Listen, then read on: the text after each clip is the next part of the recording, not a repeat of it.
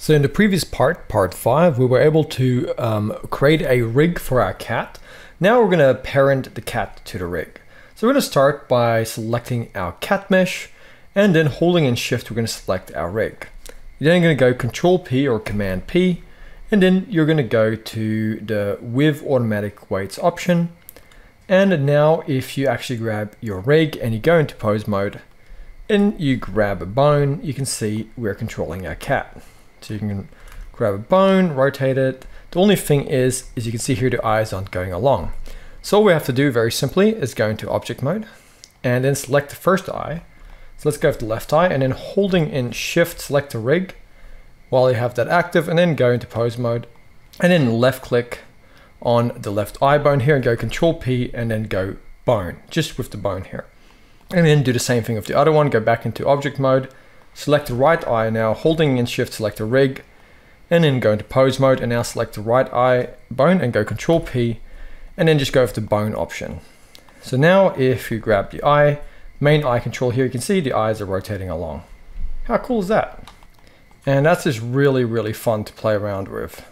And then we can now grab, like the head, control that. You can control the neck. We can kind of lean the cat down, do this, kind of make it crouch. You can kind of take the spine or the hip and bring it down. And then we can grab this one over here, the tail IK, and rotate it like so. So it's a pretty cool rig, as you can see here, and it's very simple. But you can see here we have this kind of weird deformation of these bones. So what we're going to do, we're just going to go to our object data property for the bones. I'm going to change the display to B bone, which stands for bendy bone, and then let's go to our bone properties. Now let's just select each one of these tail bones and go to the bendy bones and give it 2 segments. Maybe with this one we'll give it 3 segments. With this one over here we'll give it 2 segments.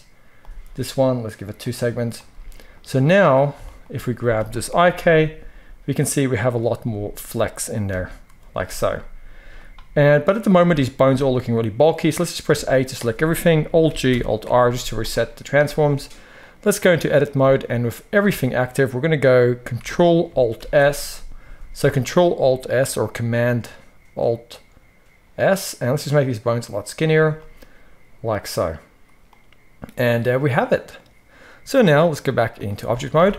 And now that we have our weights done, if you wanted to, you can select a rig and then holding in shift, select the cat, and then go into your weight painting mode here. And then all you have to do is hold in control and then click on a bone, and you can see the weight for that bone, like so.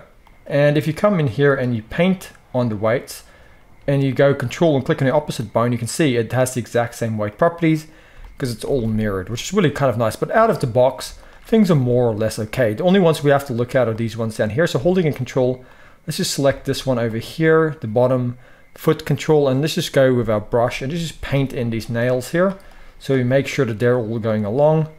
And let's just paint the back of the foot here as well, like that. Just a little bit of a detail like that. But for the most part, it did a good job with the automatic weights. And then let's hold in control and select the back one. And kind of has the same problem here. Just need to give it a little bit more weight. We have the painting here. There we go.